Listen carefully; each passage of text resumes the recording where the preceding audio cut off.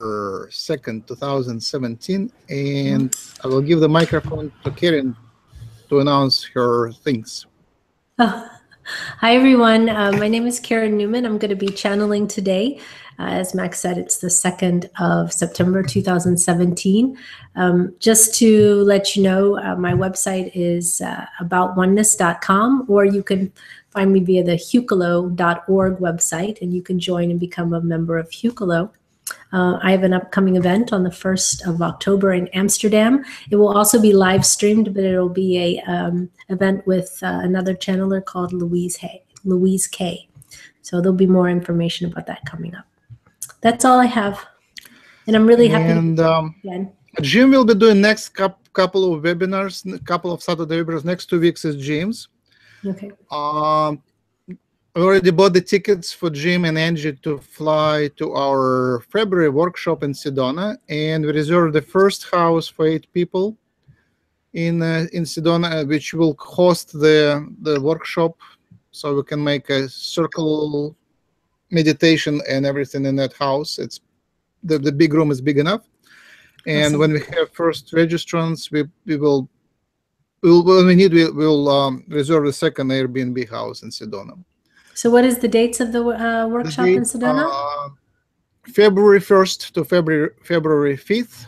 Okay. And there will be an extra option to come 1 day early and leave 1 day later and stay in the same house.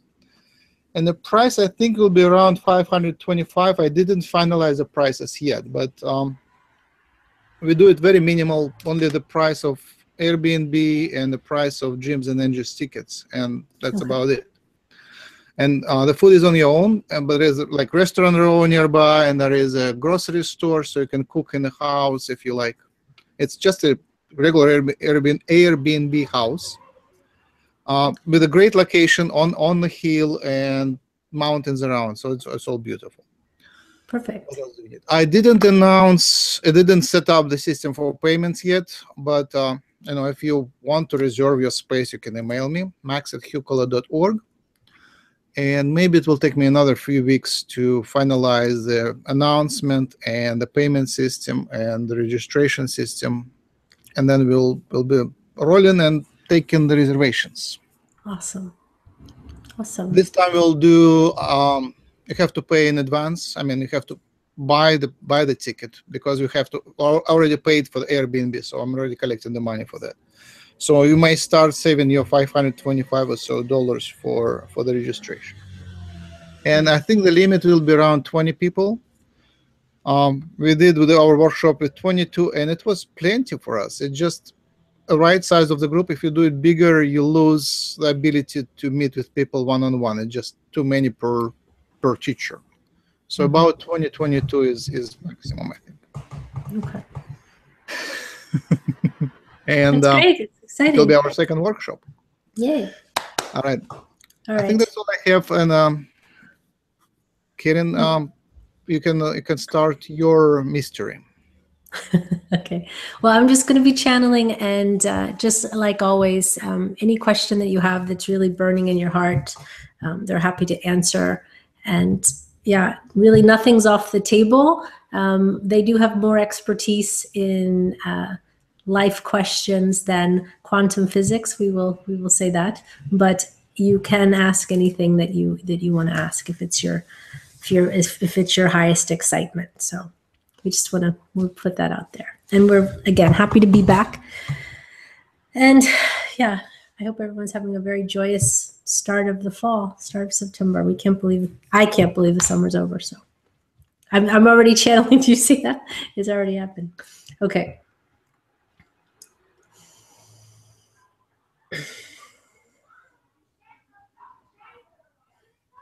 Just let the sound of the children going by outside, let that go by.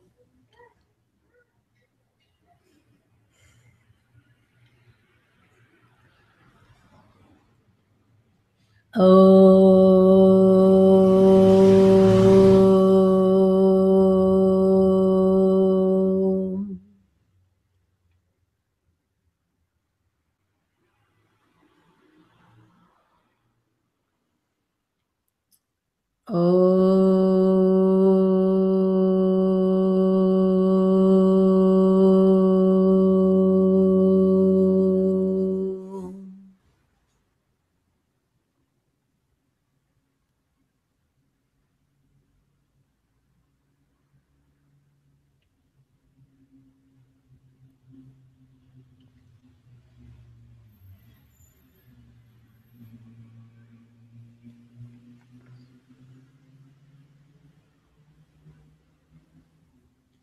Hello.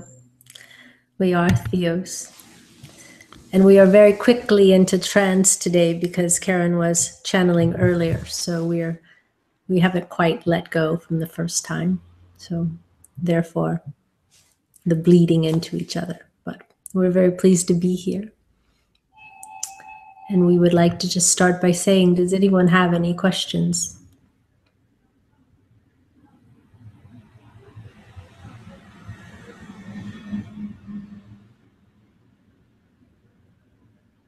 No questions? I will ask a question, if you don't mind. Yes. Hello. THEOS again. Hello, Angie. I'm really interested in Jesus. For some reason, he's been part of my life for a long, long time. And recently, his spirit, the Holy Spirit, I've been filled by the Holy Spirit. And opinion on who Jesus is. And what do you know about Jesus that we don't know? Is there anything that you could impart? I mean, I understand that I can access that information, but really, I know you could offer something. Okay, we will try. The personage that is Jesus is based on a combination of a lot of different, let's say it like this. Jesus is real. There is even historical fact that Jesus did exist. Some of the mythology surrounding Jesus was borrowed, but it's nonetheless irrelevant, or it has not any less meaning because of the borrowing. The reason that the borrowing took place is because the personage that is Jesus is truly an avatar. And within the centuries of man, there have been many avatars and many personages that embodied the same qualities as Jesus. What Jesus brought to the world in his time was the Christ consciousness. And this Christ consciousness is that same thing as the Buddha consciousness, the same thing as the Krishna consciousness. It's that universal love, that oneness. And that is what you feel when you feel the energy of Jesus. So if the question is Jesus real? Yes, Jesus is real. Is all of the mythology that surrounds him directly his? We would say yes and no.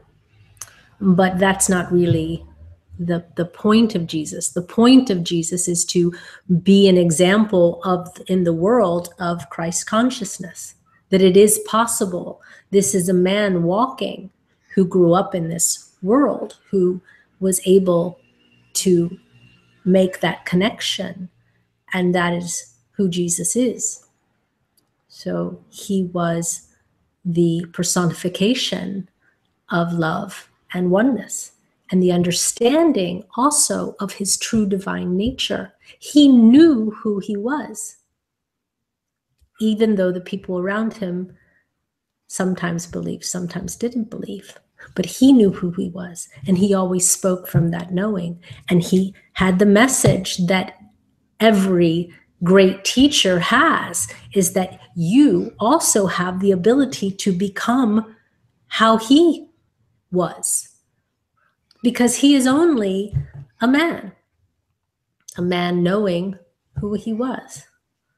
So if that energy is around you, then there's an aspect of you that can really identify with that personage. And that's why each person sometimes goes into a different way when it comes to divinity. But he was the personification of Christ consciousness.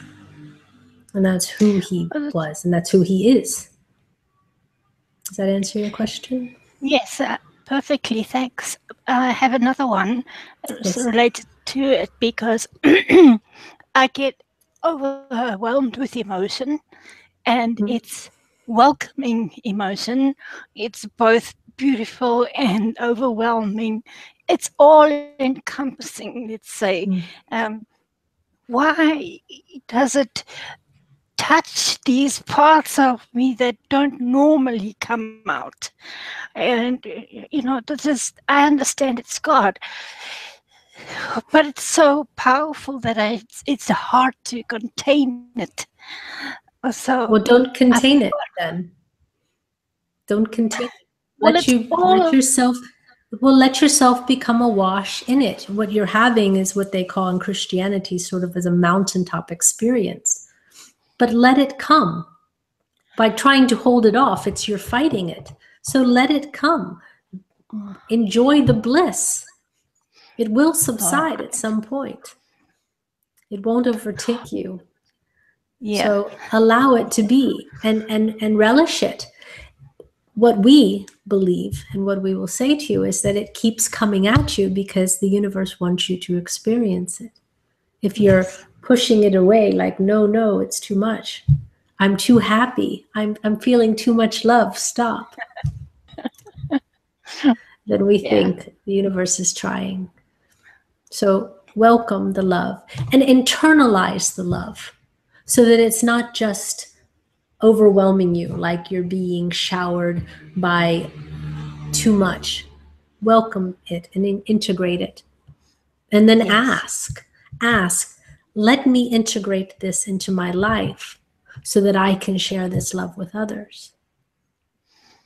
It's great to be in bliss and laying on the floor, just lost in the wonderment, but it would also be nice if you can also now bring that love to other people. So welcome it. In other words, as grounding it, it would be grounding. Correct in integrating their energy. Okay. Yeah. Well, thank integrate you it and ground into it. Maybe ask it to subside a little so that you can function within your world. A lot of people have developed anti. They don't like this whole Jesus thing because there's so much. They think there's so much deception around it, so they reject it. You know, they're rejecting religion, but if they knew who Christ really was. One moment. It's okay.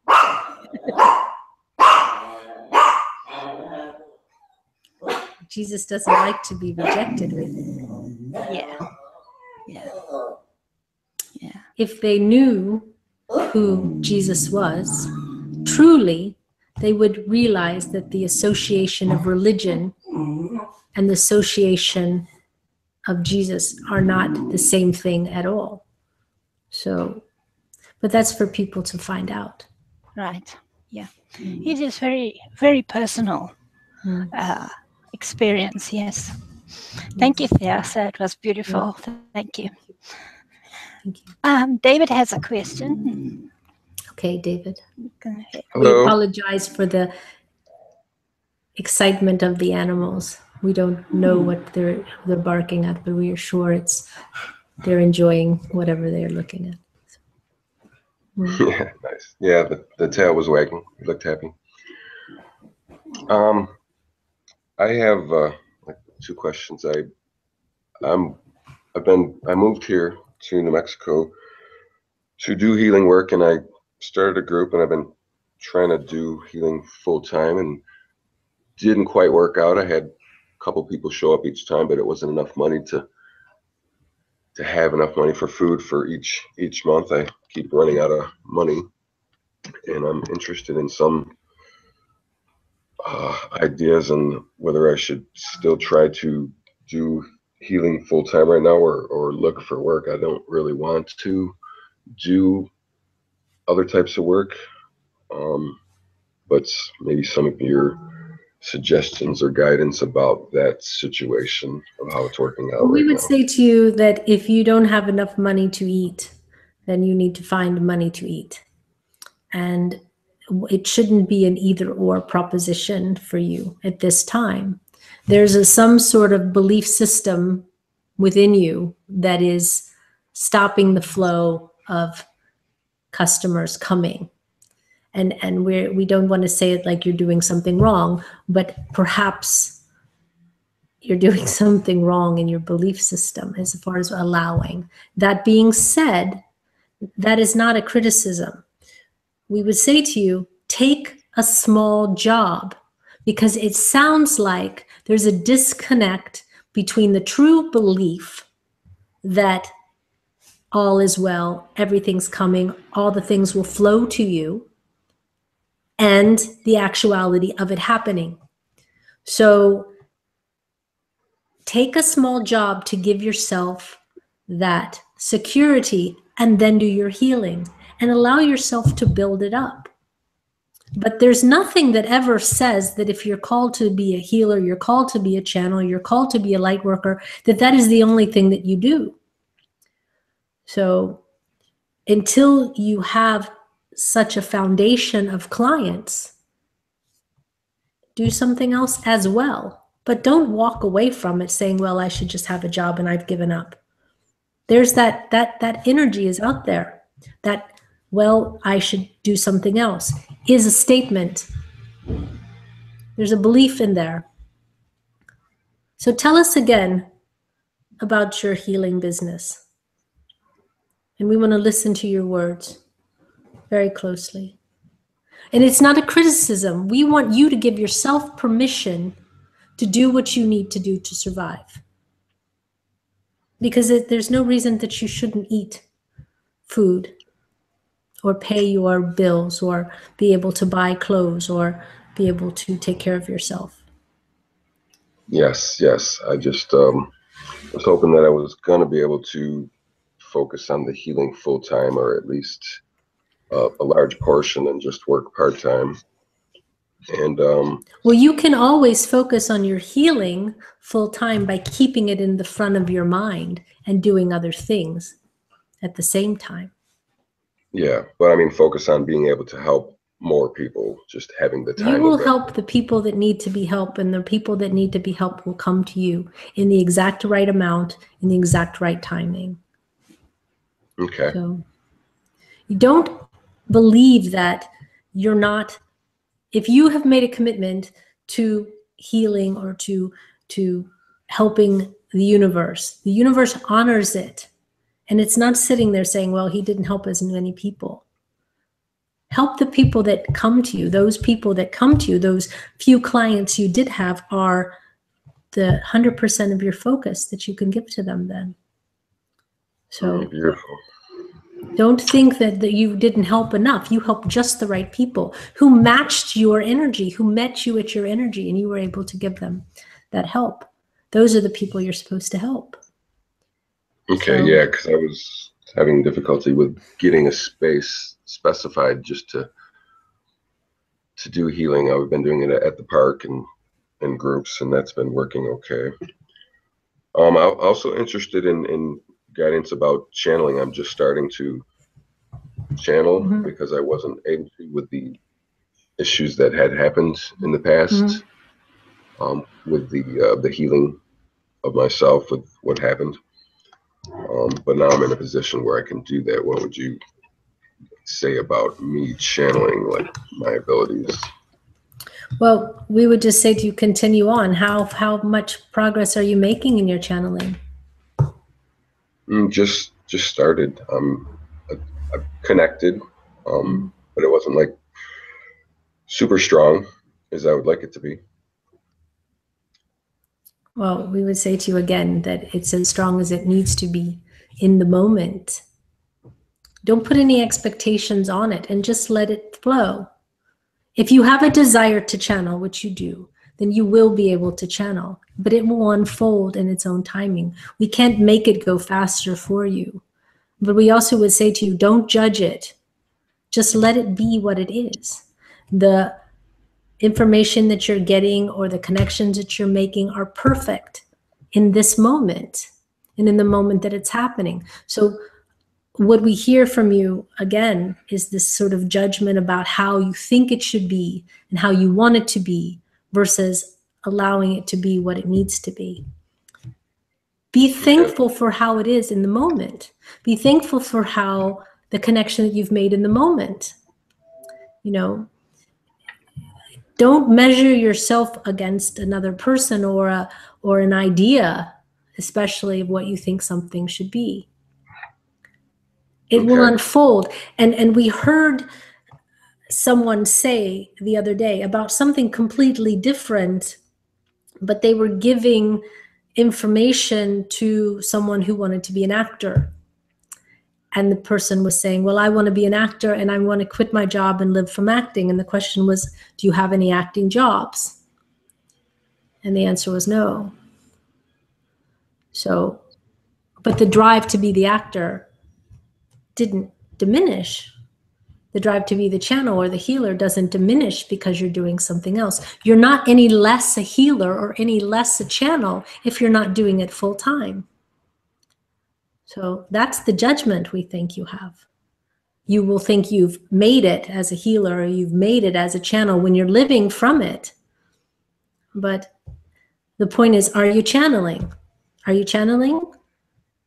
A little bit, yes. Okay. Are you channeling? Yes. Are you healing? Definitely healing, yes. So are you a healer? I am a healer. Are you a channel? I'm a channel. That's the difference. You can also be a healer and a cook, or a healer and a tailor, or a healer and a painter, or a healer and a this. And whatever you do, the other things that you do them as a healer doing that. Use every opportunity to heal. It's not just laying on hands or saying magic words over the top of people's heads. Healing in and walking as Jesus did. Jesus was a carpenter. So, oh, yeah. And he was also the embodiment of Christ consciousness. So I was there with him. So I've heard some stuff. Okay, then be a healer and this until such a time as the universe calls you forward and you have so many clients that you can't stop to do your other thing. But don't judge it. Be who you are in that. It's a journey. And if you were supposed to be doing it full time right now, you would be already. So just say, okay, it must not be time, and accept that. But that doesn't mean you've failed. The judgment is in the idea of I failed. You have not failed. If you are doing what you want to do, if you're doing the job that you believe you're called to do, in any small way, you are doing it. Yeah, people are getting great results. Well, it's not about the results. Are you doing the job? Are you healing? Yeah, definitely. Okay. Well, then keep healing. And then find a way to feed yourself as well. Okay. Beautiful. Thank you. Thank you. Is there anything that helps the client to believe more? I asked this because at the time I was with Jesus, they said that if they had believed in me at the time, that I would have been able to heal just as well as Jesus at the time. Well, we would say to you that you have to know it and believe it. You have to know it 100% absolutely. What happens when healing takes place is that you shift people to another dimension, another frequency, another timeline where they are no longer experiencing their dis-ease. You hold the space of that whole being so strongly that they can't help but join you in that frequency. So they also, it helps when they believe. But the reason Jesus was able to heal absolutely is because he looked at beings and he knew that they were whole. There was no question in his mind. And he believed it so strongly. It wasn't a belief, it was a knowing. And then they had no choice but to join him. in that. But he would say to them, rise up and walk. If the person refused to rise up, they probably wouldn't have been healed.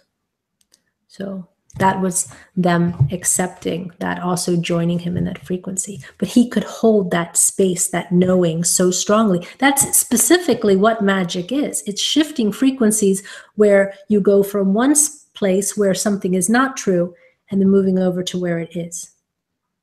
That's why there is people say there's a delay in manifestation, because it takes humans a while to shift into that true knowing. They start to believe, they start to hope, they start to get a taste that it's possible. And then all of a sudden it is, because they know that it is, because they've shifted. So that's what you have to do. You have to know, you have to know, you have to be able to see the people healed without any idea of it's not possible or did it work, or because in every timeline, there's a variation of that person. Every eventuality is true. Every partially being sick, a little bit sick, not sick, they're all happening right now. The healer is able to go to the timeline where they're not sick. That's the multidimensionality of us all. So if all that is true, everything is true. Everything is true. You believe that, yes? What do you mean? I don't understand. Everything is true. Everything can be. Everything is true. There's everything's infinite possibility. Do you believe in infinite possibility? Yeah. Does it stand to reason that there is a David that has a very thriving healing practice where people were walking away proclaiming miracles? Oh, yes. So is it not your job to shift to the reality where that is true? Because there is a David out there with a thriving practice where people are proclaiming miracles, because you hold that space so well in that frequency. So your job as a healer is to move to that. So they say, physician, heal thyself. Well, the first part of it that needs to be healed is your knowing needs to be awakened, so that you can shift to that reality where it's true. So nice. Does that make sense to you? Oh, yeah. Okay. Yeah, it does. Very good. Very good. All things are true in the multiverse. All things. So you can imagine if you could line yourself up next to yourself infinitely, the timelines that are right next to each other don't have as much variance as they do when you get farther away, but they're all there. So you can pick and you can choose what you want to do and experience. Good. So much of where you are right now, you're held here by your belief, by your deep-seated belief. That's how you're held here. That's sort of the glue that keeps you within this timeline. It's not a bad thing, because maybe you like this timeline and maybe you like where you are, and maybe maybe you want to have a different progression. But belief is the glue that keeps you within your timeline. So in order to get out of this timeline, you have to literally shift your belief. And know it, not say, oh, I think, kind of. Because then you'll sort of get there, but then you'll keep being rubber banded back. Like a dog running to its leash, the end of its leash, and then getting yanked back. So, but that's the process, and that's one of the things we're here to learn. And in some ways, you are able to do that all the time. There's some things that you have no disparaging beliefs about, that you're able to just instantly bring things to yourself without even thinking. You think, oh, it just works that way. Well, it does work that way, but for everything. The only thing that's keeping you from shifting is the belief that's held. And the belief is deep. So it's about finding out why. Why do you have that belief? Why? The first thing for you to believe is that you're really a healer right now. Right now. But it's not that you can be a healer and not be anything else. A healer is what you do. It's something that you do. Who you are is an eternal being. Who you are is love. Who you are is the embodiment of the perfect thought of the divine. That's who you are. What you do is healing. What you do is cooking or walking or something like that. We feel that was very, very good. Yes, very good such explanation. an amazing answer. Thank you. Thank you. I'll listen to this again. Perfect. Thank you. Next we have Laini, if you'd like to unmute.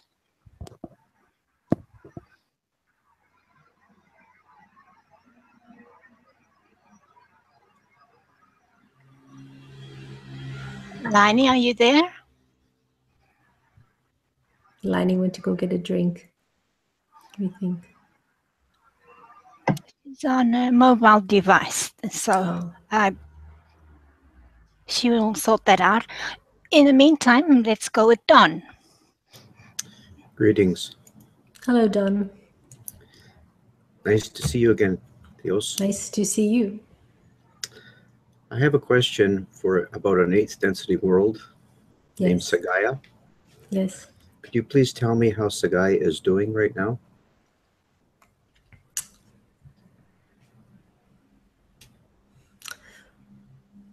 We see that around 𝗖𝗢𝗓 there is almost like posts that are creating stability at the same time, generating frequencies that are feeding and stabilizing the energy of that planet. We also see that the stabilization is having a ripple effect to other planets in that area and in that region. So that's what we see. What did you do? I contacted Aranda, the planetary consciousness of 𝗖𝗢𝗓, back in January, February of this year. That was after I got a message of help, basically a request of help from someone in the space of 𝗖𝗢𝗓. And so I meditated and made contact to Aranda. I told her who I was, where I was, and that I was going to help. I use visualization and light to manifest anything that I need. And so what I did there was to manifest a pyramid in the space above 𝗖𝗢𝗓, and I filled it with children's laughter and love.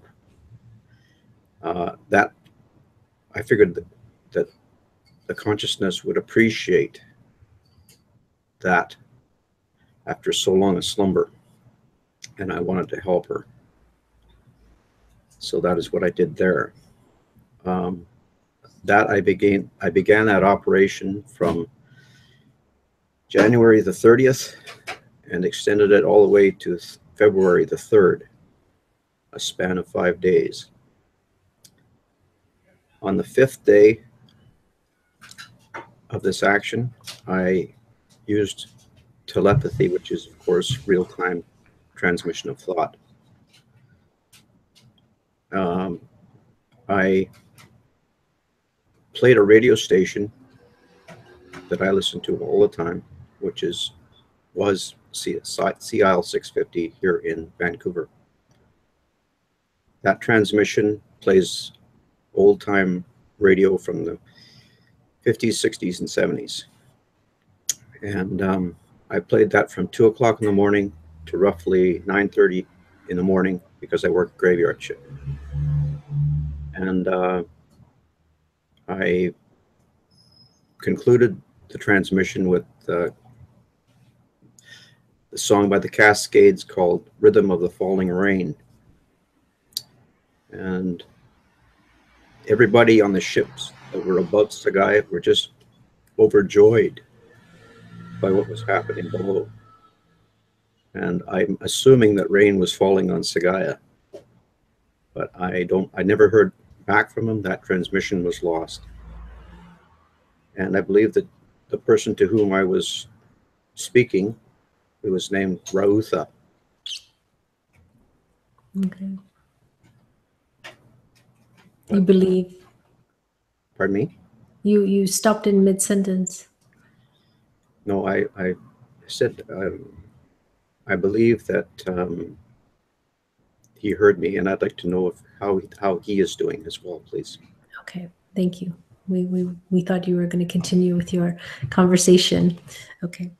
Well, we will say that the energy that you placed around the planet has had a stabilizing effect. The energy coming in, which now we know is the laughter and the radio waves, has given a lift to the heavy energy that was there. We're going to put our ear thing back in. The rain that you were looking to fall has fallen, and now the weather patterns have stabilized, if that was one of your goals.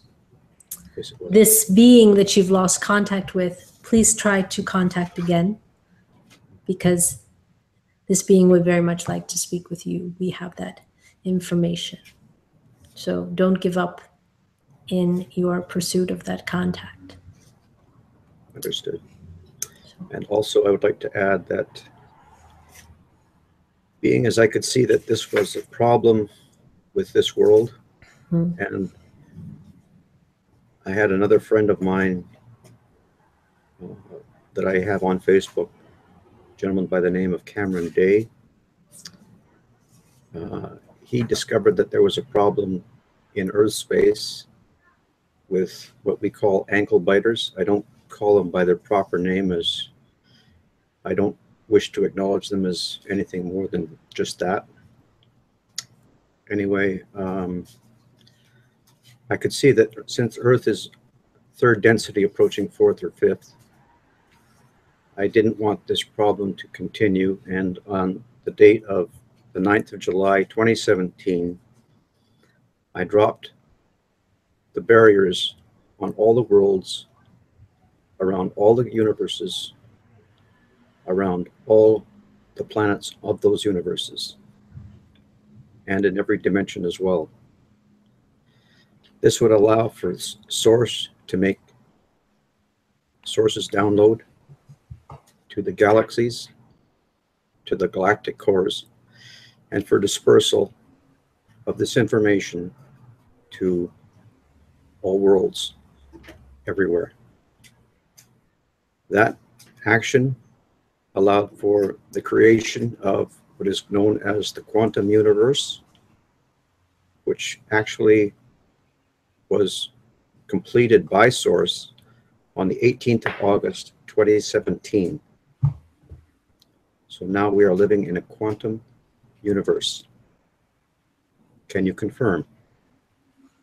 We can say that the universe has always been quantum, but it has been upgraded in a way, and we thank you for your work. That's what we would just say to you about that. Thank you.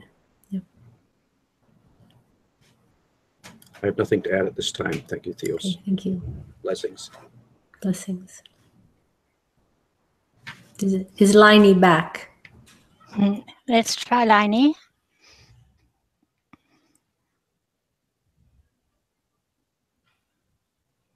No.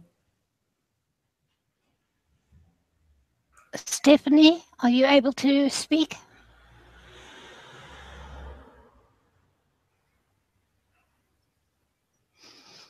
All right. There is a question in the chat which is related to a lady named Carol is asking, are there any messages for me from Yeshua? blessings. I Well, we don't channel Yeshua, but we will connect with that energy and just ask. And because we have been talking about Christ consciousness, it might be very easy. So just one moment.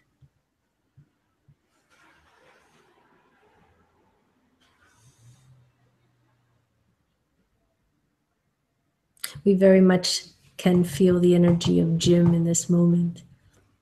Connecting. We're connecting via Jim to Yeshua.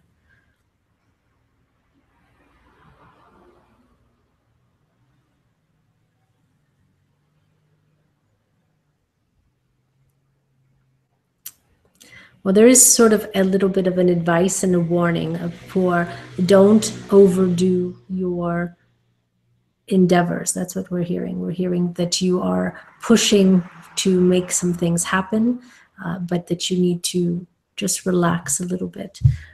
The reason being, and the reason that we're talking about things that they're having to do with spiritual things, you're wanting very much as David was wanting to move forward in your spiritual path. Realize that your spiritual path is already laid out for you and you are on your path. There's nothing you have to do to get there.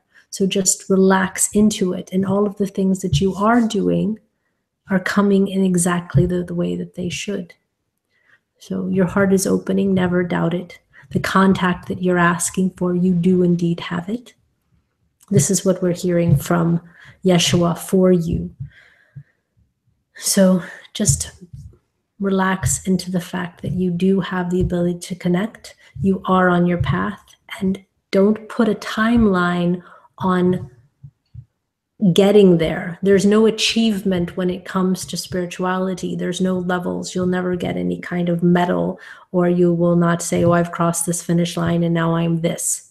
It's about always following your highest excitement. And if you're doing that, you're completely on your path. When you're not following your highest excitement, you can say you're a little bit taken away from your path. But that's really the information that we have for you. So we would say to you, just on an aside, just from us, that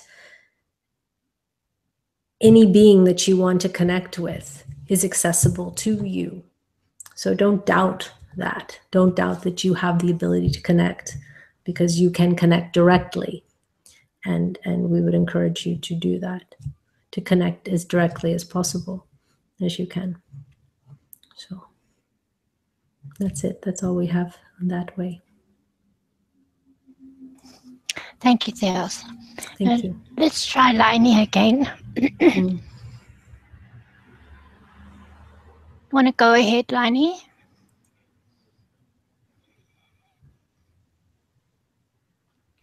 We see her microphone going off and on, but we don't hear anything. We don't hear anything.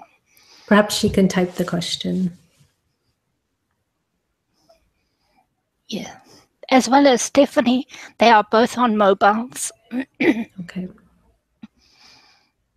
We'll just wait for that question to come up.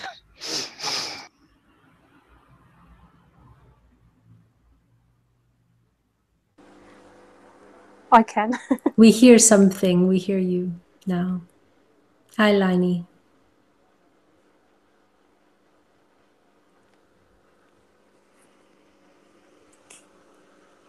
Go ahead, Laini. Hi. Hi. Yeah, I just wanted to know if there's such thing as horse beings, because I'm sure I've had interaction with them this week. Yes, there in fact are. And if you've had interaction with them, then you know that there are. Why do you doubt your interaction? I don't know. I guess I just... You want the confirmation. Yes. Yeah. Yes. Yeah, and was your interaction pleasurable? It was interesting. Do you wish to elaborate?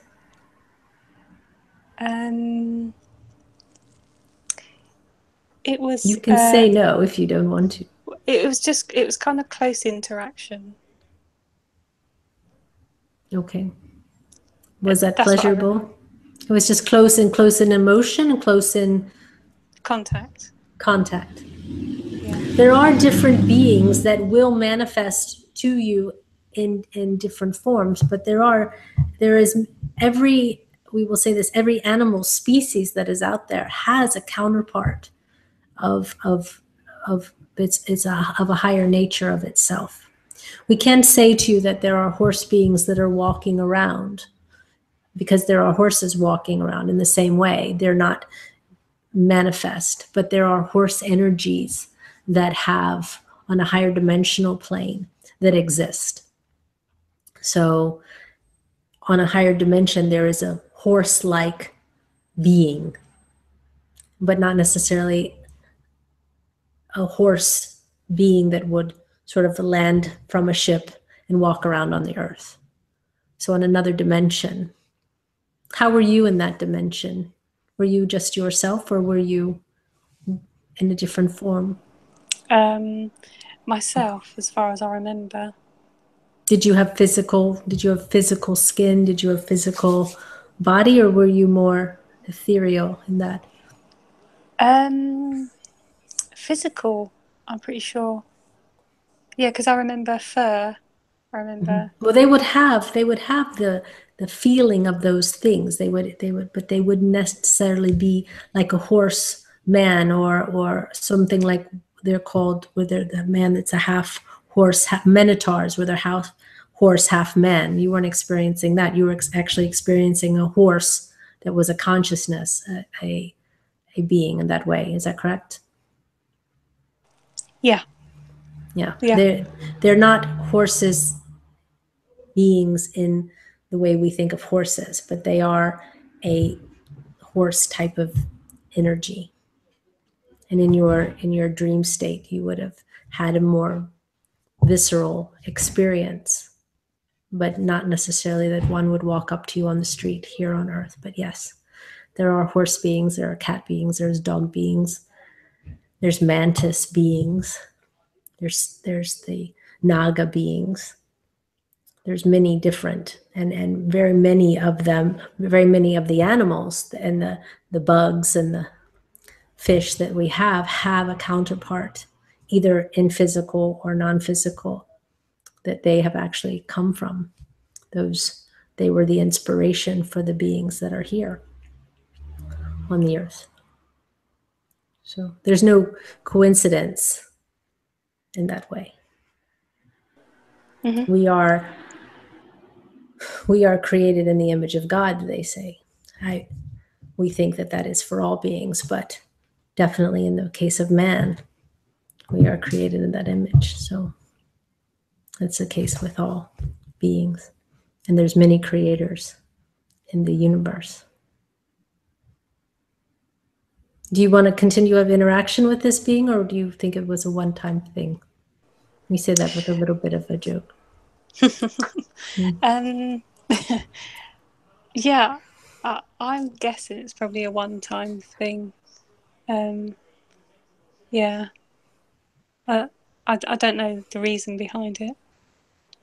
Well, the reason is that it exists, and you were in such a dimension where you ran into that being in your astral nightly travels. Mm-hmm. Yeah. Okay. Yeah. Yeah, it makes sense. Yeah. So we wouldn't worry about it if it was unpleasant, and if it was pleasant, then just be glad that it was pleasant, and know that there's beings out there again. And just also know that there's every kind of being out there that you can imagine. There's so many. We were talking about infinite possibility. There is infinite amounts of beings as well. So, does that satisfy your curiosity? Yeah, they are. Okay. Yeah, I'm fine with that. Thank you. Okay, thank you. Thank you. Stephanie, would you like to try again?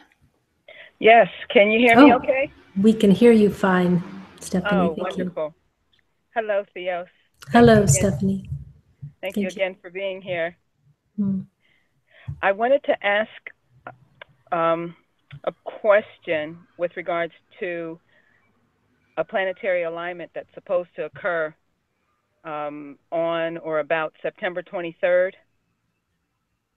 Apparently, there's a quite unique alignment that hasn't happened before in our current knowledge or understanding of our planetary history, and is theorized that it would never happen again, and that it's a correlation to some passage in Bible scripture and Revelations. So I was just wondering if there's something that you can or would like this community to know about the energies of the planetary alignment on September 23rd, and if there is if it's the end of the world, you want to know? Well, no, I don't believe it's the end of the world, but I do believe there's a significance to it, of course. And I'm thinking that there's probably something we could do either spiritually or materially, just kind of to be mindful about preparation. That's all. Thank you. Well, we don't ever talk about cataclysm in such a way, because we don't see that happening in the way that people think when planets align. If you look at what happened just very recently in Texas, for those people, it was a cataclysm, especially during the event. But those events have a beginning, middle, and an end. And so does this event. So yeah. We don't see that there will be any, there might be some tremors in the earth, but there's tremors all the time. Yeah. And there's also lots of movement. And there's lots of movement in the planet always. There's hurricanes forming. There's, volcanoes erupting. Those are things that in the old days of man, where they didn't have the understanding of anything more than 12 miles away from them, their world was that. Right. Our world is much bigger now because we're all connected in that way. So, but this is planetary. So from the Earth perspective, we are just one small place, like a Houston. Energetically, you will be able to take advantage of new energies that come in alignment, because this is an example of alignment that is almost impossible. People bet against it. It's almost like the human being lining up with its true self. It's very rare that there's human beings walking around that truly, completely aligned, like a Jesus. We keep coming back to Yeshua or to Jesus, or however you want to say it. But this is that moment where the impossible alignment does happen. So we do wish that man wouldn't always look for the doom and everything. Right. For the life and the affirmation of it. Transformation sometimes is cataclysmic. Yes. But let this transformation be cataclysmic within you, so that the rebirth within you is great. Use this as a confirmation of your own ability to align. That's what we'll just say about it. We don't believe that on September 24th, life will be that much different. Check back with us and see, maybe we won't be here. So there will be no question. We always think if the world is going to end, then who will really know, because no one will be left. Right. The fact that we can speculate, and then the next year it's something else and something else. Look for the life in something as opposed to the death of it. Right. But know that impossible alignments are possible, however rare. So if it's possible within the heavens, as above, so below, it's possible within us all. Yes. So I think it's quite fascinating. I just want to ask one follow-up question to that. Sure. I don't know that I believe that the planet's alignment, now, before, in the past, or in the future were just kind of happenstance. I sort of get a sense that alignments are intentional whenever they've occurred. Alignments, it's like a game of, it's like a dance, really. And sometimes you just come together with your partner at that perfect moment. And sometimes your partner has a partner and your partner has a partner. It's like a giant line dance. Yeah. So there are things that are, there's energies that are involved in planetary movement, you know, those things. So when they do, you talk about magnetic fields coming together and you know, some of them work together. Sometimes they push apart. There's all kinds of things happening. There's gaseous substances that are closer together that cause reactions. It's on so many levels. It's impossible to say with one little thing. So it's just the same thing as if you put baking soda in some sort of substance like soda water. If you put like baking soda in Coca-Cola, it explodes. Right. So that's what happens. And when planets come together, when they block out light, when they have their magnetic fields going together, there's actual reactions that happen because they come into that alignment. But it's not permanent alignment. They don't get there and get stuck. It's a continual movement. But if you're, you know, moving things around, eventually some things are going to line up. And the fact that they're all lining up together is rare. It's happened in the history of our planet once, now for the second time. So celebrate it. Know that alignment is possible, even when you think it's not. Even when they say it shouldn't happen, can happen, can happen. And you're going to witness it. You're going to witness it, and you will know it. There's a difference, Believing it's possible, thinking I might be able to be a healer, and then knowing that it's possible because you're completely aligned. You say it has happened one time. It's happened once. Oh wow, that's one time. That's fascinating. Can I ask how many millions or billion? Or can I ask what the? We can't count that far.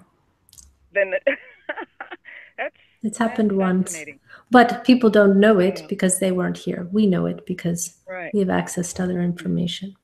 One time it's happened, but this is the second time, and you get to witness it. You know, a full moon happens. A full moon, a full eclipse, not a moon, full eclipse is what we're trying to say. The one just happens maybe twice in your lifetime. That's also a very rare event. Right. So this is happening, and this is ultra rare. This is like finding a diamond in a 10,000-foot hole sand pile. Do you know what we're saying? So take the idea of alignment and realize that it's possible. That is what we take from it. What do you expect will happen? We want to know what you expect would happen in that case. What do you think will happen? We can tell you if it's going to happen or not. I expect that it will be something that we'll notice. I don't know in what way that will be. Energetically, you'll notice. I was just getting ready to say I believe there was going to be, and I believe there will be an energetic release of some kind. But that's the extent of it. I don't speculate, and I don't spend time imagining any gloom or doom scenario. Well, when you get together with 8 of your best friends, do you have a good time and have a party? Is it a joyful experience? Yes. These people that you haven't seen in many years, and you finally get together and you finally find a place to stand perfectly in alignment with each other. Is that not a celebration? Yes. Well, yes, very much. We would expect it would be a celebration and not something negative. A rare event like this is not negative. It's to be celebrated. It's to be appreciated. And if you want to see doom and gloom, you will get doom and gloom because you will get what you believe. So see it as the most rare thing ever, the most amazing thing ever. Wow. These 8 beings, these planets have consciousness. Gaia has a consciousness. These planets, these planetary bodies also have consciousness. Yeah. And they're coming together in perfect alignment. How exciting is that? It's so exciting. It is. It's very exciting. You thought that the Lionsgate portal was powerful. Get ready. Get ready.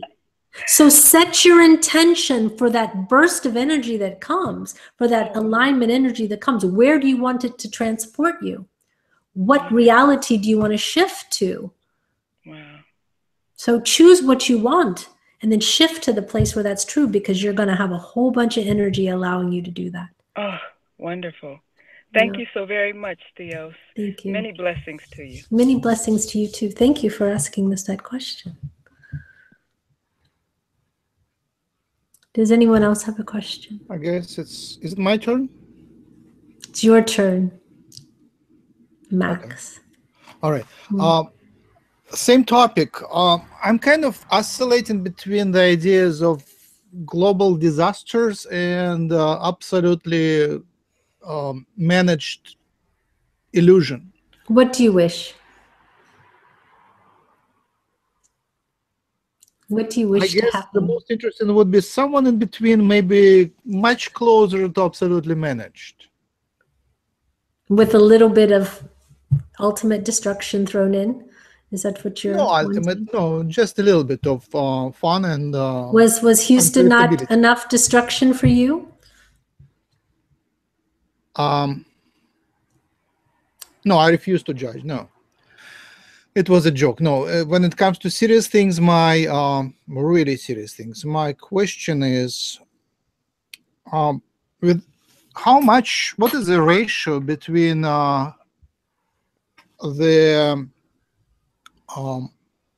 us down here and like humans down here in the physical minds, and the guides and all other spirits who manage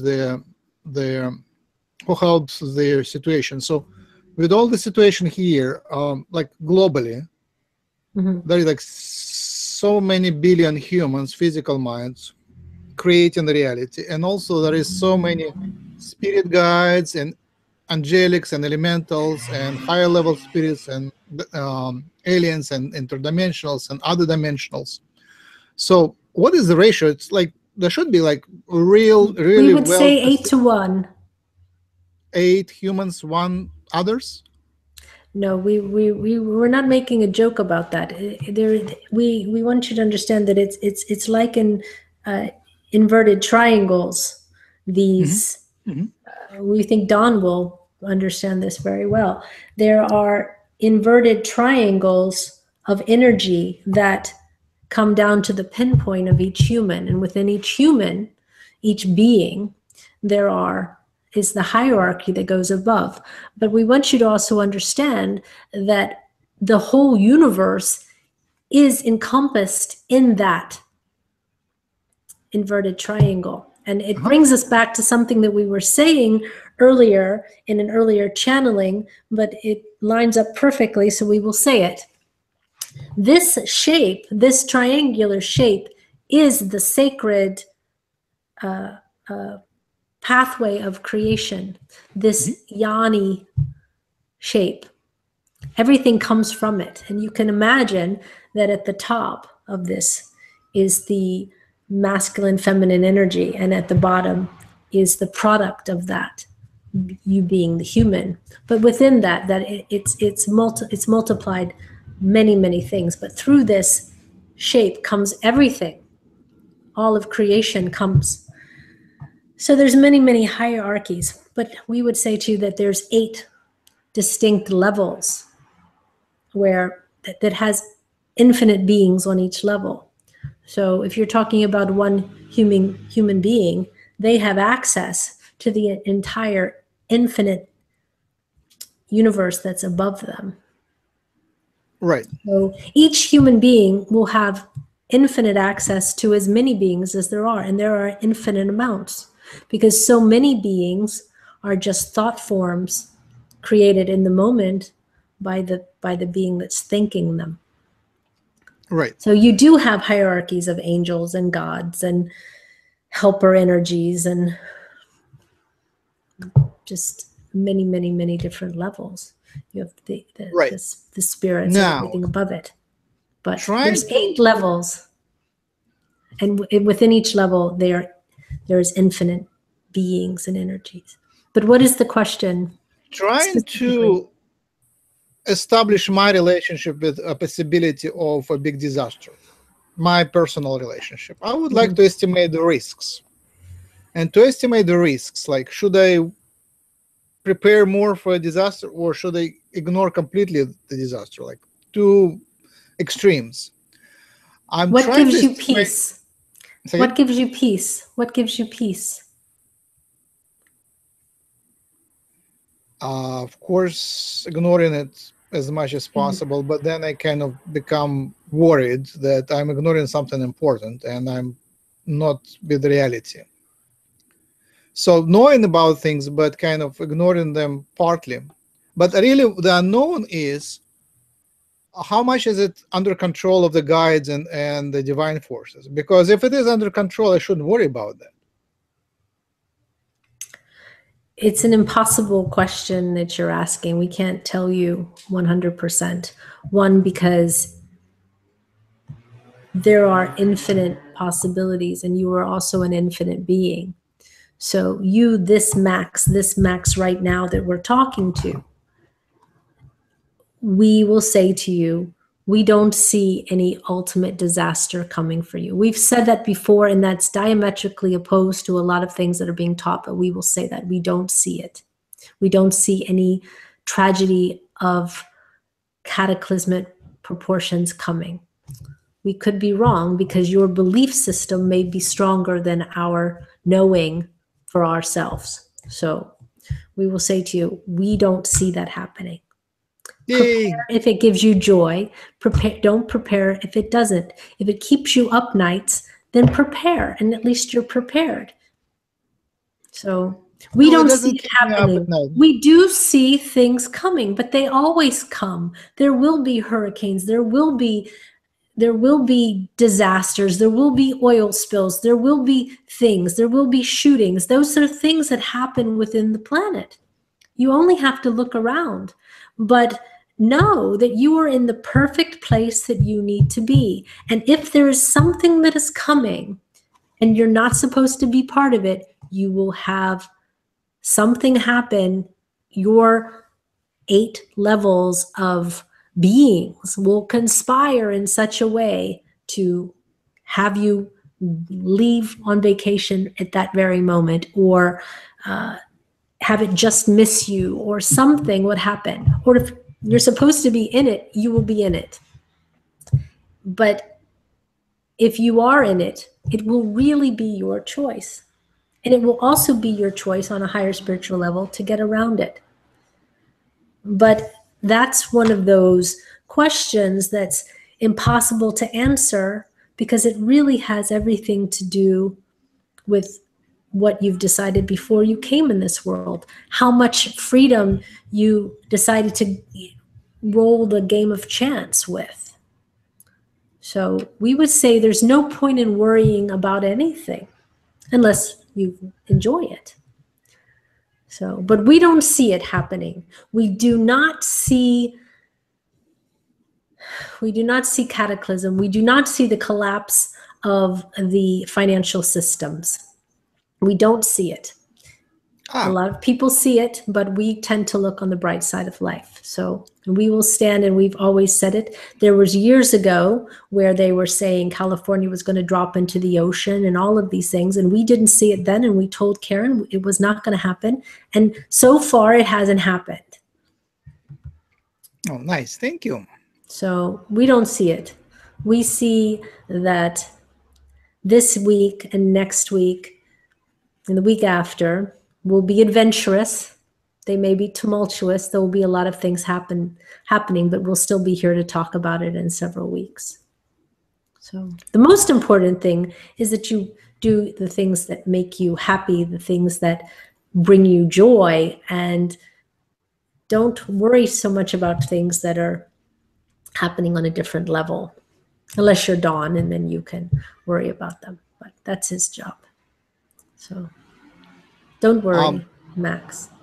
Thank you. Really. You're welcome. A related question is here. It relates to my local friends, where I teach, help them with healing, but also give them psychic advice and things of that sort. And in many times it comes to jobs and finances. And I give them advice from my perspective, as if they would have a freedom of choice. But sometimes I'm thinking maybe they're supposed to suffer financially. Maybe they have no way of, maybe the path for financial success is completely closed to them.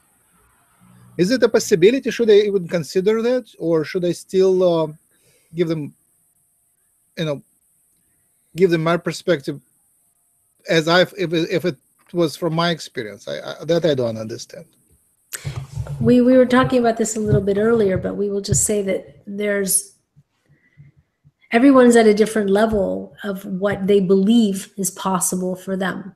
And everyone is also at a different level as what they believe they have opportunities to do. If you ever see someone who's really succeeded in something, really, they've gone through as much hard time as they have gone through prosperous time.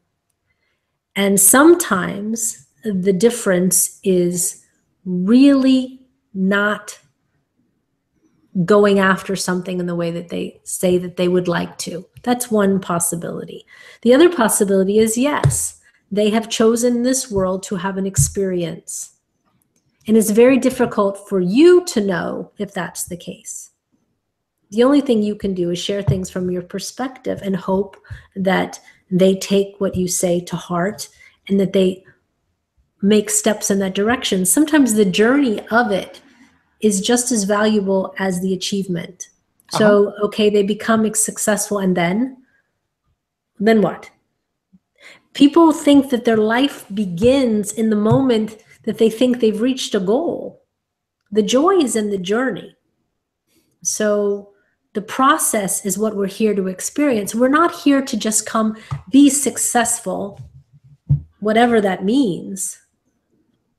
We're here to experience things. So yes, some people do have what on an earth basis we would look at is a more difficult time than other people. But it's an experience. And you can have less than anything and be happy. You can have an easier life with material goods being, at your fingertips. There's a difference, but you can be very happy. And the happiness inside is what is the measure of success, in our opinion. Are you rich in spirit? Are you rich in compassion? Are you rich in your genuineness? Are you rich in love? Those are the successful things. So there's many people who are very wealthy and really, really screwed up people, and they are very unhappy. So the goal is happiness. The goal is alignment, however rare that is. That's really the goal. What you can teach them may be better than how to be a success in business is how to align themselves with being happy. So many things have to do with how honest are you as a person? How genuine are you? How do you treat other people? Karmically, whatever you're putting out, you're getting back. That is the way it is. You're putting out a lot of negativity. You're just going to get it back. You're going to get your cataclysms and your financial collapses.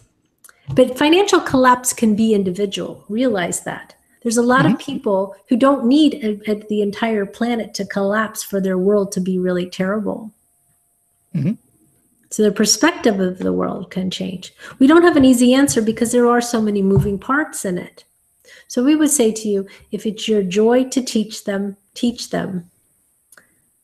But ultimately, any change that happens with an individual happens because that they change. You can only just give them whatever it is you have to offer. But the change comes from the people themselves. And there's some people that are very satisfied with a certain level, and that's perfectly good. That's perfectly fine. And for them, they have everything they need. They have enough. So success is a very, very difficult thing to measure. We have obscene levels of what we consider to be wealth, but we wouldn't necessarily say that that's success.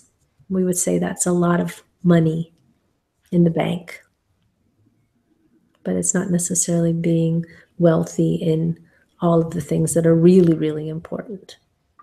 You know, the most spiritual people, truly aligned people, want nothing and are happy with it. So attachment to things and the desire for things has a lot of people very miserable. Maybe work on letting them not be so attached to that stuff. And then they'll be a lot happier. And if they're happier, things start flowing. And then opportunities that they couldn't find before start flowing in. So we would also encourage you to encourage them to see the success they do have. Do they have a place that they're living? Do they have their food to eat? Do they have friends around them? Do they laugh every day? Those are successes. So for people who are material, they're listening to this saying, well, I still want that. Well, then fine, you can have it. But we're telling you that you have it, and then what? And then what? And what else do you want else? And what next? And what next? And what next? So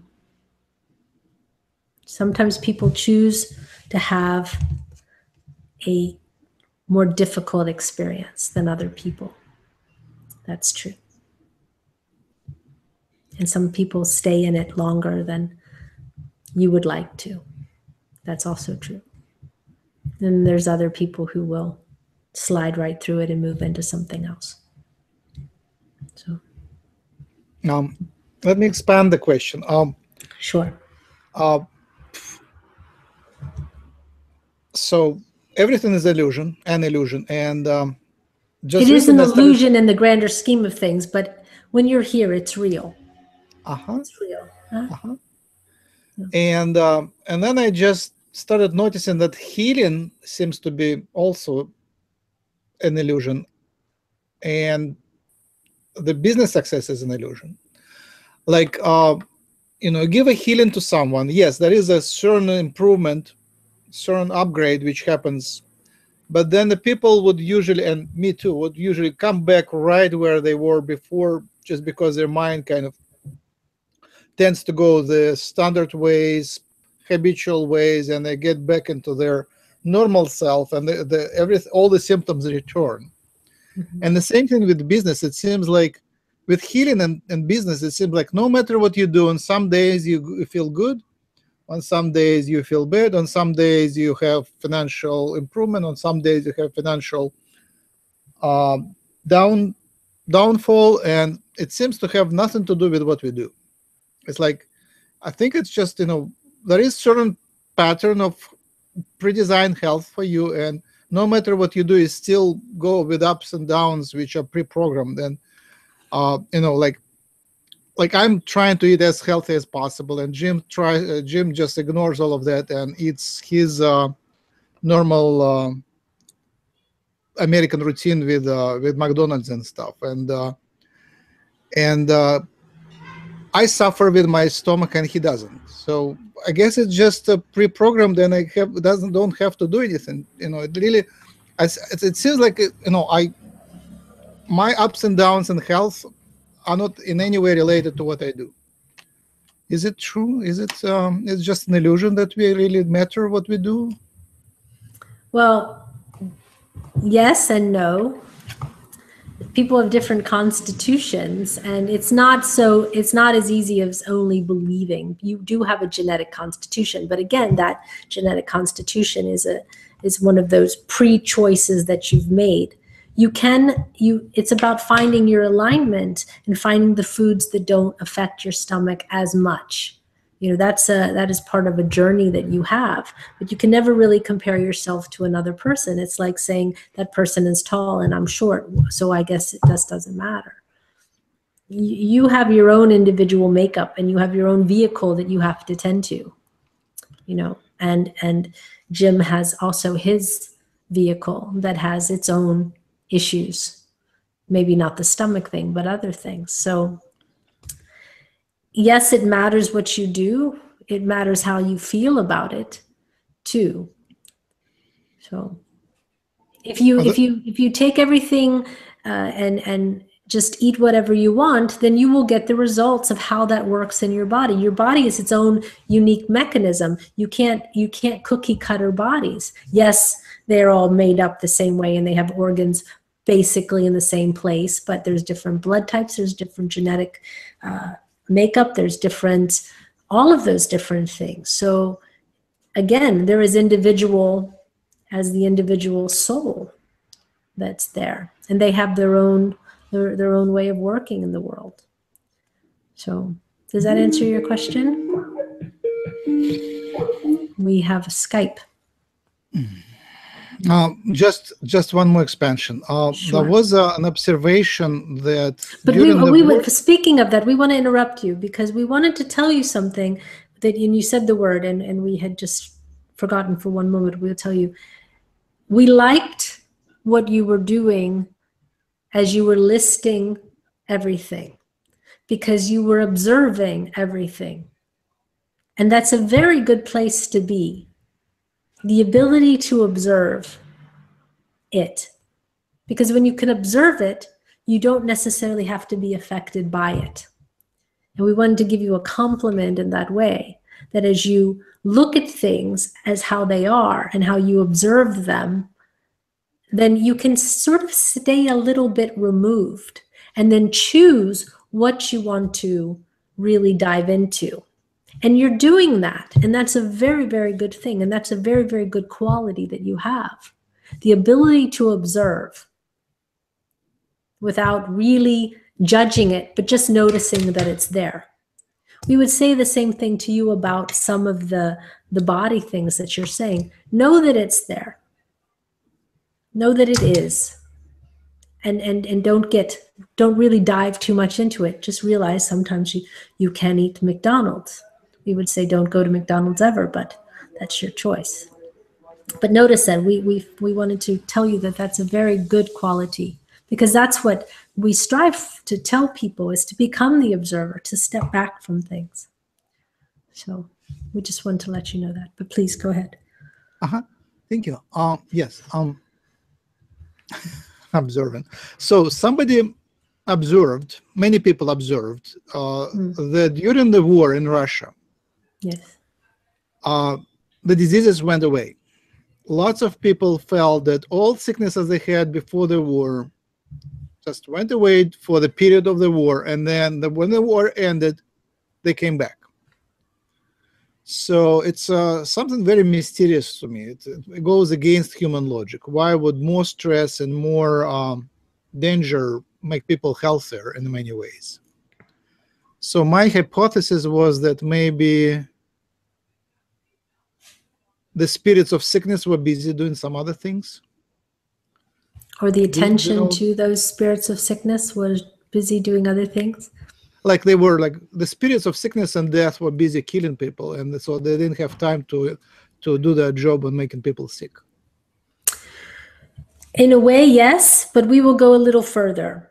Karen had an experience in her meditation just a few days ago where she went into a very deep meditation, and then she went into sort of a bliss state. And she actually was able to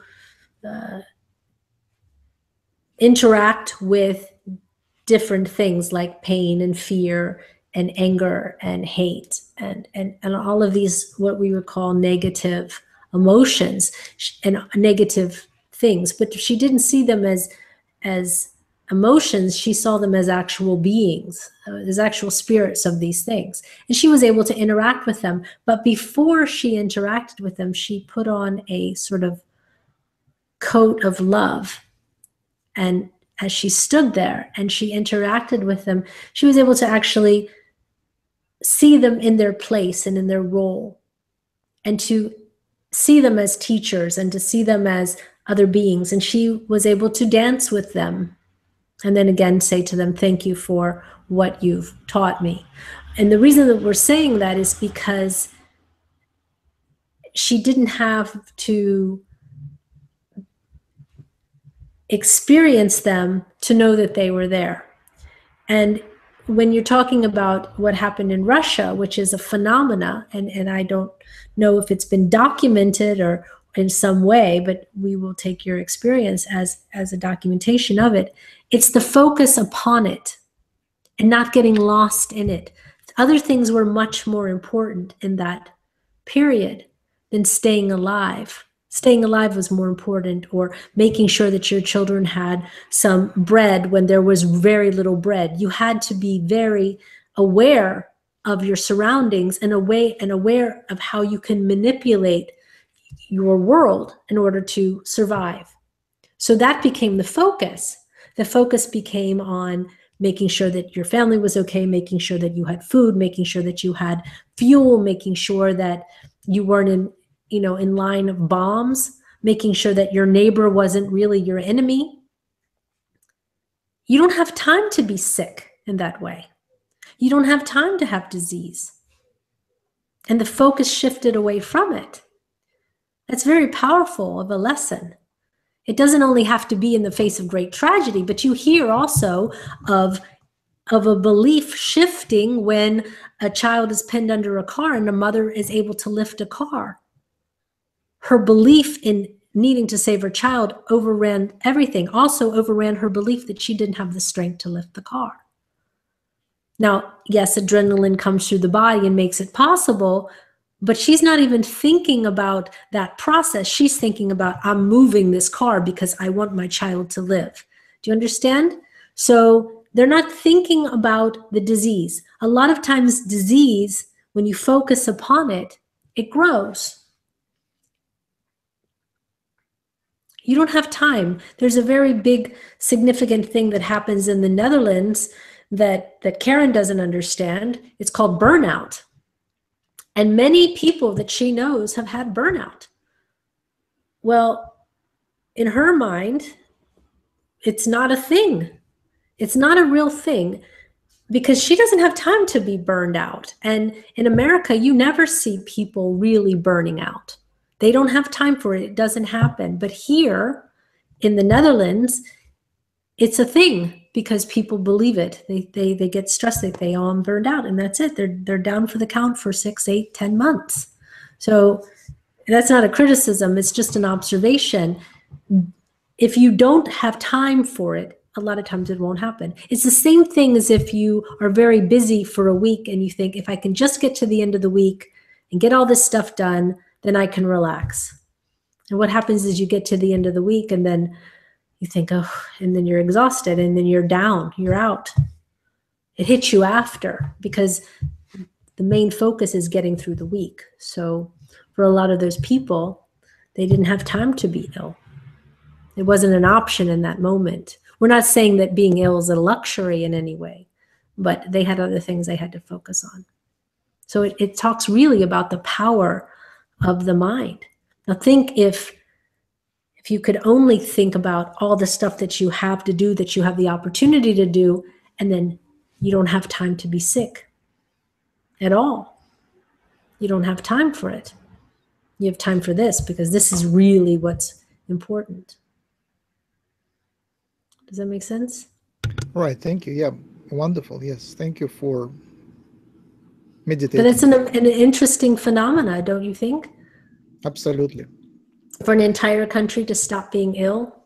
Mm-hmm. Mm. I pass the microphone to Pete. Thank you very much. You're welcome. Hello. Hello. Hello. Hello. Hello. I'm here to say hello. Hello. Times. We'll say it back to you. Mm-hmm. I was going to ask one of my questions, but I was going to say thank you for helping me around certain days, certain months. I had some stressful times that I was in, so I just wanted to say thank you. Thank you. That's it? No question? No questions? Okay. I have a question. Mm. My question for today, for this moment, is that I had an experience. My experience was that I was meditating 2 days ago. About 2 days ago, I had a meditation experience where my third eye was wide open. I was able to see certain dimensions and other beings, but at some point I had my third eye adjusted and set it up to where I was sitting. And as I opened my third eye, I started to see like this silhouette being with slightly glowing eyes. And to me, I was very intrigued. I wasn't frightened. I was actually very interested. And I felt like there was like a familiarity to this energy. And when I tried, and then the next thing I know, I started to connect more and more and started to see people that are actually from another dimension. And I was wanting to know if like, what was that, wanted to know if I could be able to know who this being was. Well, it sounds the way we look.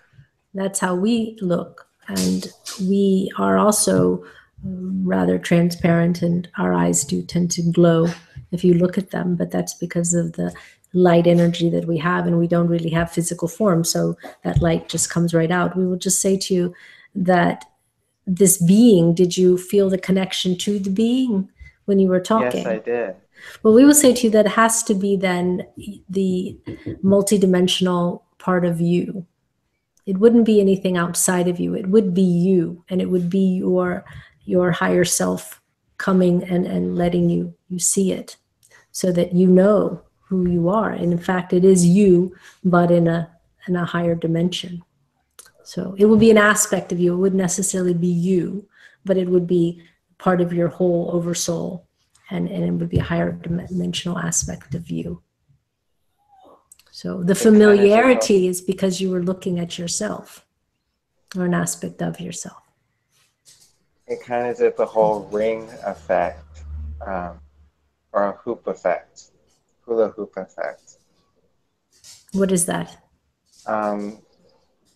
When you see yourself in the mirror, in a sense, and you just wake up, and you wake up from that, like, oh my gosh, like this feeling that it's similar, and it's like looking in the mirror. Well, that's exactly what it is, in that way. So congratulations for meeting yourself. And you will continue to be able to meet yourself if you want. Sometimes you won't necessarily see the being, but now that you know what you look like, then you don't have to imagine it so much. And actually holding that image will help you connect. So it's very nice that you got to experience it. That's amazing. Yeah, it is amazing. That also includes too other beings like Lyrans, felines, and also Pleiadian and Andromedan. Like I had those flashes of light hitting my third eye, and then suddenly I see the whole face. Well, you will have very many incarnations. You're not just one thing. It's not you're not, you know, in any way kind of a pure blood. You will have many different aspects and many different incarnations on many different timelines. And then those that are outside of time, those that are just, incarnate light beings that are not in a time dimension. So you have a full spectrum. Max was asking about how many beings are really connected to one. Well, it's infinite beings, truly. So there'll be those that are closer to you that you will have direct access to, and there'll be those that you never meet or never even know about. But the ones that do come to you in their many different forms, those are also just you. So there's nothing outside of you, really. But like we were saying, there's different timelines and there's different dimensions, and the things that are on timelines that are closest to where you are, your consciousness right now, are going to be the easiest ones to see. The other ones are so far out that they have their own beings that they're seeing and experiencing. That's So amazing. just enjoy it and play with it and get to know yourself and all the different aspects. The one thing that we would like to tell you that would be nice for you to do is to try to start sending your consciousness out to those different beings and looking through their eyes and learning about all the different things that your soul is doing. If you think about yourself as a sort of diamond, a diamond has many facets, but it's one diamond. So you're the diamond, all of you are the diamond, but every facet is looking out in its own way and having its own experiences. So you're getting to see all the many facets of you.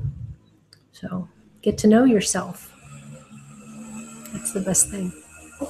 It is. And invite more and more of yourself to come say hello.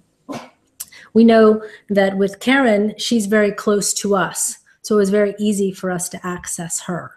She's in our sort of direct line of selves. So that's how we came to her in that way. And we would say it works very much that way. The things that are closest to you, you will have the most access to. So, does that make sense to you? Yeah, it does. Good. I'm just having a lot of fun Good. connecting with everything that I connect with. Well, you should connect to as many beings of yourself that you find it a joyful and blissful thing to do. And we hear a dog in the background.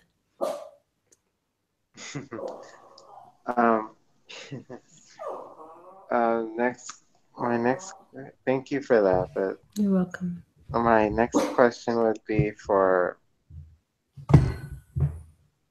let's see.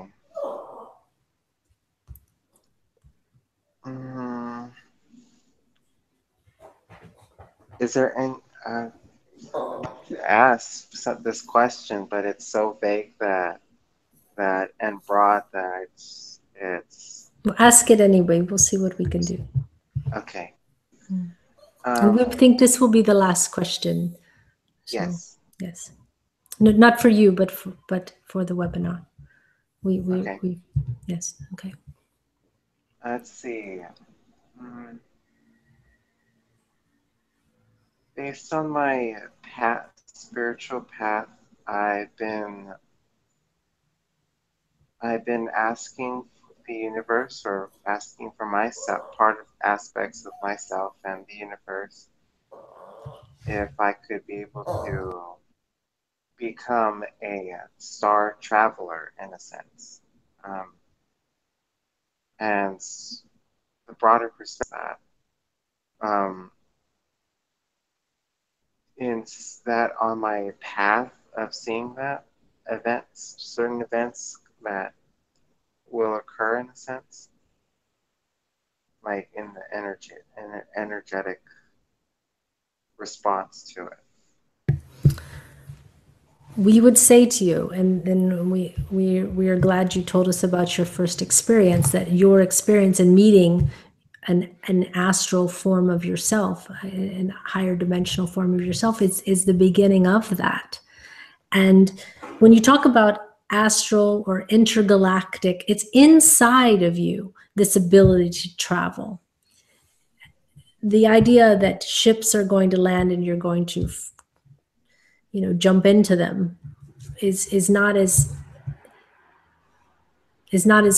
close of a reality as your ability to go inside and have that connection. So when you go into the meditation and you have these experiences, these are real experiences. So the thing for you to do is to go into meditation more with the intention of travel and with the intention of getting out into the universe and meeting the different beings. If you go inside that way, you don't need a ship. You are the ship. This body, this internal part of you is your holodeck in a way. So you just only have to go inside, because when you really do go inside, you're in the infinite mind of God. You don't have any boundaries. You can go and do and experience everything. So we would like you to go back to yourself that came to you and say, hi, I'd like to go on a trip. Take me on a trip. And then as you get more confident, you'll be able to go on your own. But invite those beings that you are meeting and ask them to take you. But that was the first step. But it's really inside. Ships show up because of beings that are on a density that's closest to our own. But the big non-physical ones, you can't get to them on a ship. You have to go inside. So we would say you're on the right path and you have that ability and you are starting it. And the reason that that's awakening, that question is awakening in you, is because that's what you're actually doing. So the goal is to become a little more conscious of it, so that it's not happening only in dream state and you're not remembering, because that's no fun. It's better to remember. So it's never fun when you have something. When you sort of so thought fun that you and so knew that you interesting. went, but you weren't sure, and this being you think you might have known, but you don't know. So we would say to you, do as much in meditation as you can, because then you will be very conscious. Ask questions always along the way. If you experience a being, your first question should be, who are you? Hello. I'm Pete. I'd like to say hello. Who are you? And don't just wonder, oh, I wonder who that is. Ask the question, set the intention. Do as much consciously with what you want and what you want you to experience. Do that as consciously as you can, so that you don't have to wait until, we're talking on a webinar to ask us. We're happy to answer you, but the answer is ask as many questions as you can. Go in with the intention of, I want to know. Never forget to ask, whether you're in a lucid dream or whatever. Set the intention that I will always ask where I am, what's happening, and can I do it again? Always, always, always do that, so that you're in control of your astral self and your astral life, because you need to be able to direct it. And the experiences you have, we said this again, but we're going to say it again. The experiences that you have in the meditation, when you experience these beings, these are real experiences. And you would not have them in your waking, walking around world. It's an esoteric experience. That's why the hidden mysteries are not written in books. They cannot be written in books. You cannot read them on a paper. They have to happen inside you. And that knowing comes from going there inside. So it's a big, big universe out there, but it's all in here. It's all in here. In my in here, and then you're in there. So, but have a great time. Let us know how you do. Yeah. I will. Yes. Thank you for that question, because it's important to know that it's not outside of you, it's all inside of you. And the deepest knowing that you have will not come from words you hear from someone, but will come from your own experiences, the things that you find inside. That's where it all is. And that is the thing for every individual to find. It's those answers that only can come from inside. You can't even hear the words. You have to have the knowing. And the knowing comes from in there.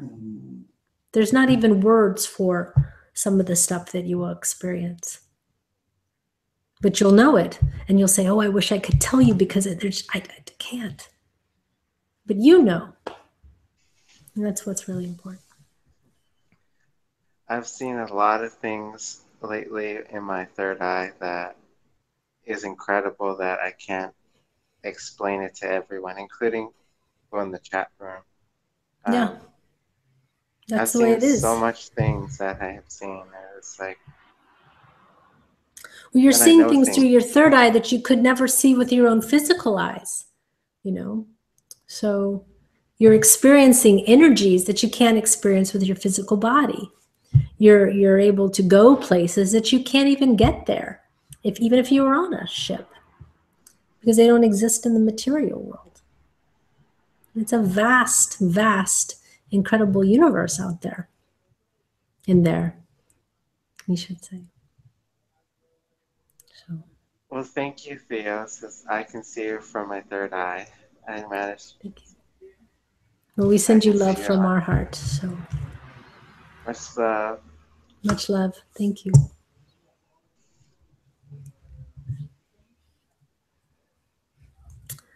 We would just like to say to people, we've had a lot of different questions, and as in every kind of talk, they all seem to line up together, which is sort of the divine design of the way things go.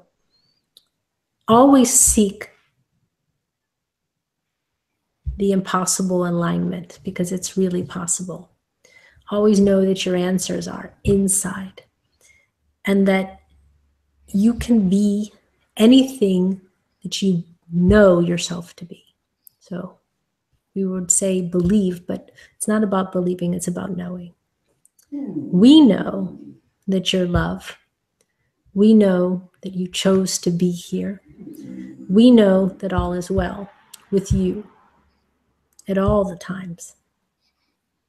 Everything is an experience, and as much as you can observe things, the more you can play with them. So we would encourage you to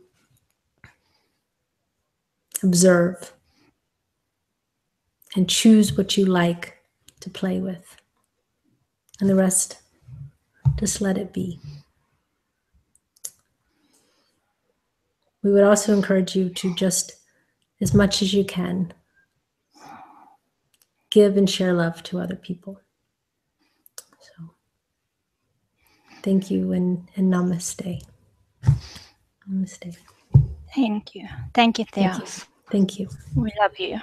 We love you too. Thank you so much. Thank you. Thank you. Okay. Oh.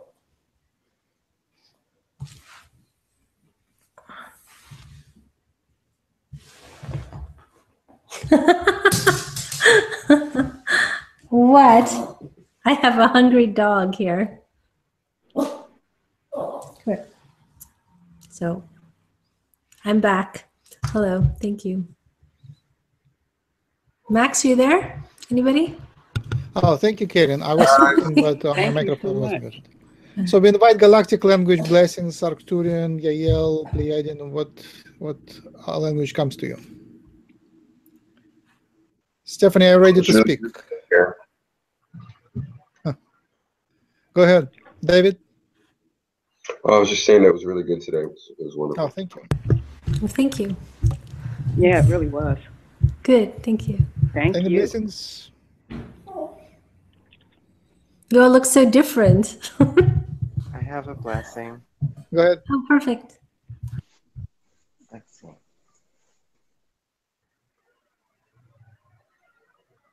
Roho Rianayaha, Toroho Sotoriaha, Vihiaha, Romo Horiaka, Diavrohosihia, Tatatayaka, Isiaha, Rohomoria Haniaka, Mia Siaha, Tohoriaka, Isihiaha, Mariaka, Dihia Manikisihia, Varia Mohoriaka, Nihiaha, Varia Sihiaha, Tohoro, Yohoso Totoya, Variaka.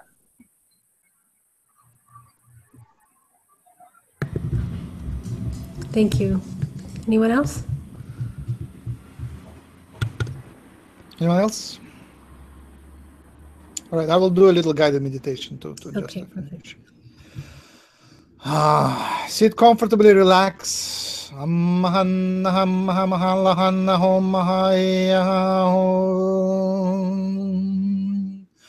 Place your right hand on your heart and lift your left hand to receive the energy from above, just to symbolize the energy coming from above.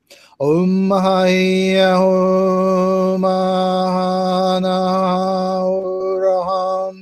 and join me in the sound. Synchronize, join me in the sound, and you will receive a little beautiful download of the bliss for the ending, for the completion of the webinar.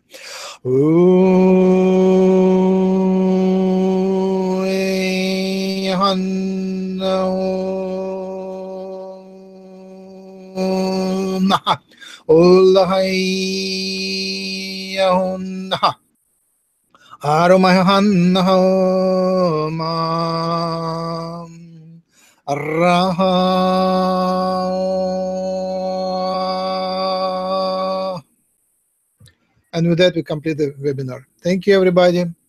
Have a good day. Thanks. Enjoy the long weekend. All right. Yep. Some of you in their solar system, planet Earth, Milky Way galaxy, North American continent, United States of America. Good day.